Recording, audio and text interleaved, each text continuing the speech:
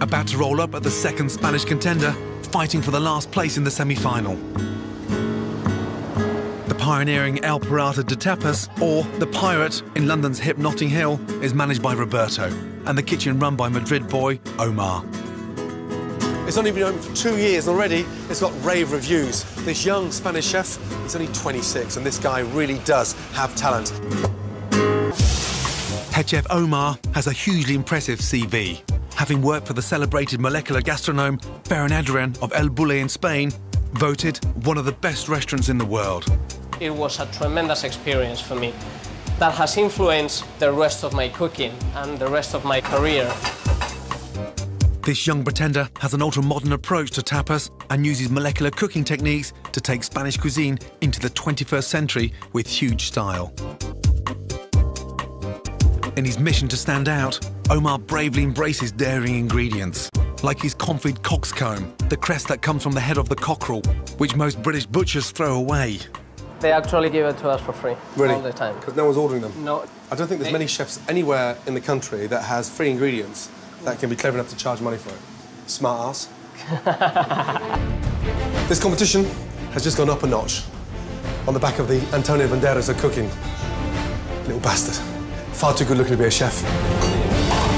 Vamos, vamos, vamos, vamos! He has passion, guts, and a huge pair of cojones. Service! I'm joined now by a Spanish chef, Omar Allibhoy, who works in London, and he loves pies and puds as much as me. Hola, Omar. Hola. Now, all these cakes and puddings and pies and tarts look absolutely incredible. I know you're about to get involved with a serious dish. Yes. Now, I don't want to take any more of your time up. Please, take over the kitchen. I'm going to sit down here. If you need me to do absolutely anything, let me know. I may ask. There's quite a lot of work. And this is an ensaimada mallorquina, maybe a bit like an strudel. OK.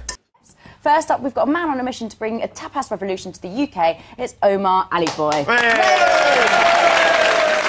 Because what is special about this recipe, it's the technique. Cooking a la plancha is not cooking on the pan, it's cooking on the top of the salt. Cool. Now, is this considered a tapas dish? Because obviously that's what you're known for. Definitely. And tapas, as I said, is about sharing. And that's the beauty of this dish, that is about dipping all from the same plate and between friends or, you know, with the family.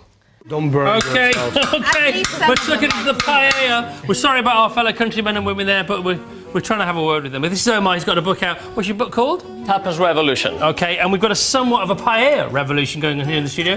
This show has never smelt so good. No, never. Well, hopefully. Which is difficult because Chris Evans is here. No, Yeah, exactly. No, you're absolutely right. I understand. So it's almost the opposite of risotto when you're making it, because it's about leaving it alone, isn't it? Yes, now it's resting, you know, and it will be good for the next 5 minutes. And we say in Spain, you wait for the paella in the table, the paella will never wait for you.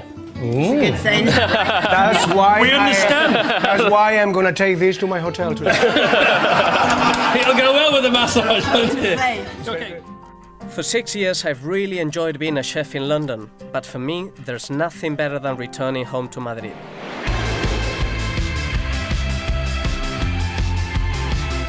Every time I come back and I get into the door, I feel something quite special. The best fish, the best meat, the best vegetables, everything comes to Madrid. Just order the most amazing razor clams. Look at these tomatoes. They are so fresh and the aroma is incredible. A warm welcome to the show. Cooking live this morning, two great chefs. Making his debut on Saturday Kitchen, the world-renowned Spanish chef, Omar Allibhoy. Omar, you're going to kick it all off. What are you going to cook for us? I'm going to cook a red mullet with a Spanish stir-fried with plenty of green vegetables and olives. And as a side dish, a nice warm salad with baby jam and a sweet and sour bacon vinaigrette. You're going to do all that live? Yes, yeah, a bit tight. Well, give it a go, but it sounds delicious and it smells pretty good. So tell me about you as a cook. Obviously you're into tapas, but tell us about your love of food. I've started cooking since I was a little boy, when I was literally 3, 4 years old, cooking with my mum, helping her in the kitchen, and sort of it developed into a real passion and then a career. So that's kind of my path. I've had the pleasure of working with really top chefs across my life as well. Yeah. So I have that experience too. But I'm into now comfort and more rustic and traditional dishes, to be honest. That's how I've moved on. The thing about food being approachable is your thing, isn't it? You've just got a new book out, is that right? Yes, Spanish Made Simple, and these are 2 recipes that you can find that. This is the style of food that I like doing, and that, as you can see, you know, you'll see hopefully by the end that it's pretty simple. Piece on top, just to finish off, but that is a very quick meal that I generally do at home, and it's sort of the style of recipes that you can find in the book. That's amazing. I mean, that is in under 10 minutes. Yeah. Well, tell us. Luckily, I know just the person. My old buddy, Omar Allibhoy, is the owner of a UK chain of tapas restaurants. Hey there, buddy. But has spent most of his life in Madrid. I'm going to make my interpretation of an empanada. Now, I've got Omar here, and I hope he likes it. The flavours that I've chosen have been influenced from what I've seen, actually, over the last few days. The pastry is loosely based on the technique of the empanadas we saw at Povo. El Pozo's Pastelería. That place. Now I'm going to make a pastry. Makes like a rough puff pastry. Let me cut a little bite. Oh, look at that crumble.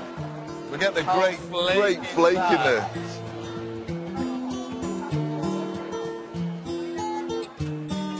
Packed full of flavor. I'm gonna nick this recipe, let me tell you. This is slow-cooked lamb. Yeah, breast lamb, Spanish style, called cordero al cilindro. Unpronounceable. It might sound nice when you say it. Yeah, so I'm going to just season this shoulder of lamb with a little bit of black pepper. You know, somebody was asking me before, what differentiates this stew from sort of what you will do? You know, what's the difference? Yeah. And you cook it quite differently, I must say, lamb stews.